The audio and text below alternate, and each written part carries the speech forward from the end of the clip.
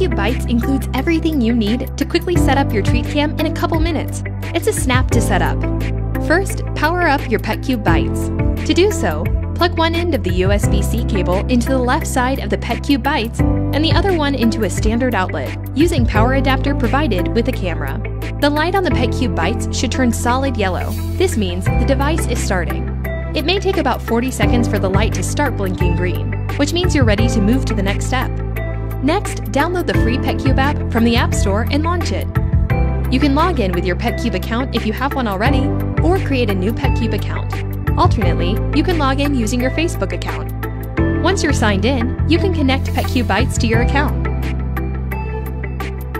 Select PetCube Bites from the list of options and follow the on-screen instructions. Keep in mind that you may be asked to turn on Bluetooth. Now you'll be prompted to identify your PetCube device. Tap Select below the PetCube Bites picture. As soon as the light on the device starts blinking green rapidly, hit Next to go to the next step. Just one final step is left. That's to connect PetCube Bites device to your home Wi-Fi network. If you are using a hidden Wi-Fi network, you will need to add it manually. Keep in mind that PetCube doesn't support 5 GHz Wi-Fi networks. Congratulations! Your PetCube Bites is ready for action. Check out our help page for more tips.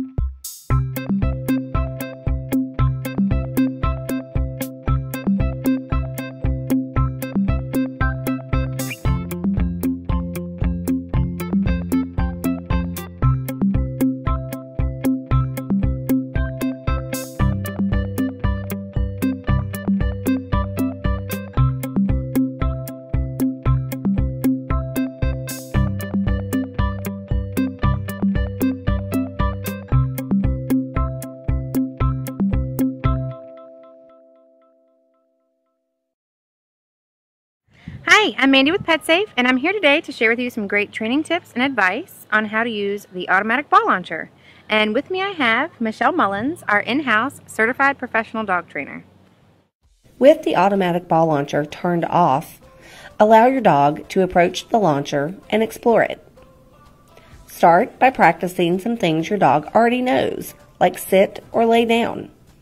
Begin at a distance and gradually move closer, as long as your dog is comfortable.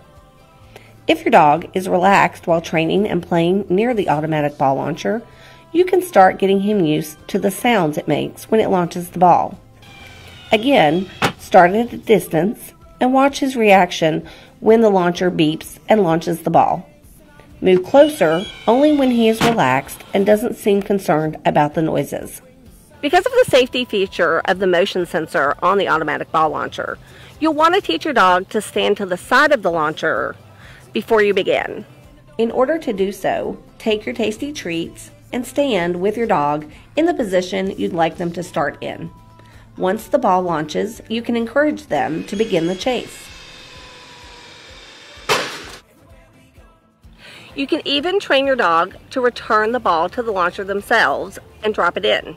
Teach your dog to drop the ball by trading him a tasty treat for each time he drops the ball. Place your hand underneath his mouth so the ball drops into your hand. Then begin placing your hand over the hopper to encourage your dog to drop the ball directly into the hopper. Fade out the use of the treats and your hand once your dog is consistently hitting the hopper. This will take a few training sessions. The automatic ball launcher has 9 distance settings and 6 angle settings. Right out of the box, it'll be set at the very lowest setting. There are multiple safety sensors to keep you and your pet safe, such as the motion sensor on the front of the launcher, the ball detection sensor in the launch pocket, and the 15-minute rest feature to keep your pet from overworking themselves. You can use the ball launcher with the included power adapter, or you can use 6D batteries to take it on the road. And it also has this portable handle in case you want to carry it with you to the park. Thank you for watching our training tips video. We hope it will help you and your dog get the most out of playing with the automatic ball launcher.